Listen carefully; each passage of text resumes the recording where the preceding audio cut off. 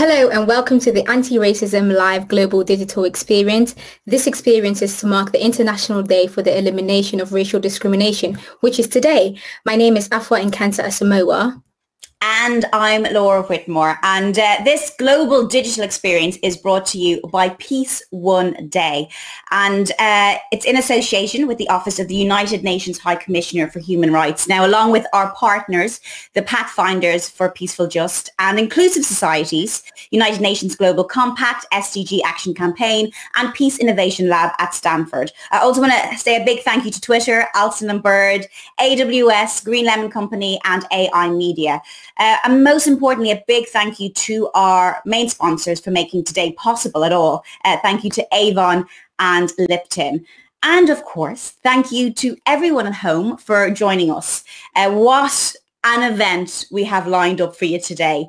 Throughout this whole event, we're going to be bringing you very special performances by international artists, words of peace by leading actors from stage and screen, and interviews with key advocates. There's going to be panel discussions with thought leaders on anti-racism and extremely important live moments from around the world marking Anti-Racism Day today.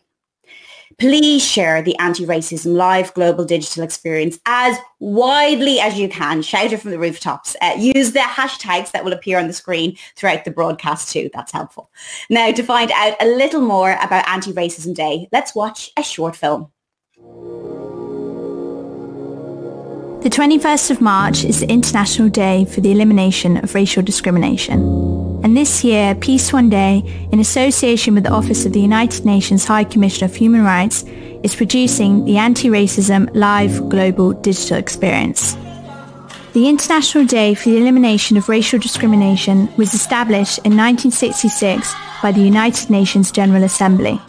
The day was created to honour those who lost their lives in the largest protests against apartheid in South Africa and in direct response to the terrible events at Sharpeville, South Africa 6 years earlier.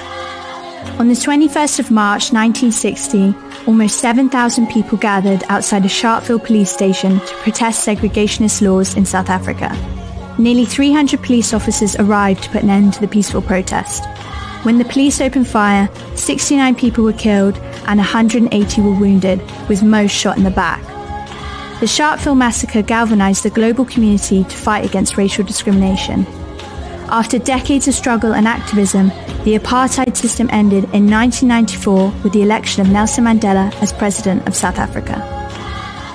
The Office of the High Commissioner for Human Rights is mandated by the UN General Assembly to promote and protect the enjoyment and full realization by all people of all human rights.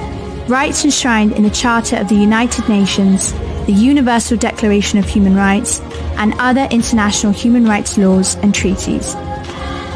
In 1999, the non-profit Peace One Day established an annual day of global ceasefire and non-violence, fixed as the 21st of September on the UN International Day of Peace, Peace Day. It is so decided.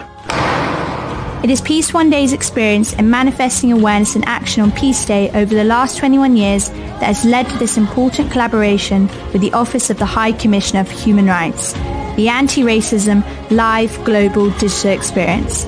Please share this event as widely as possible during the day.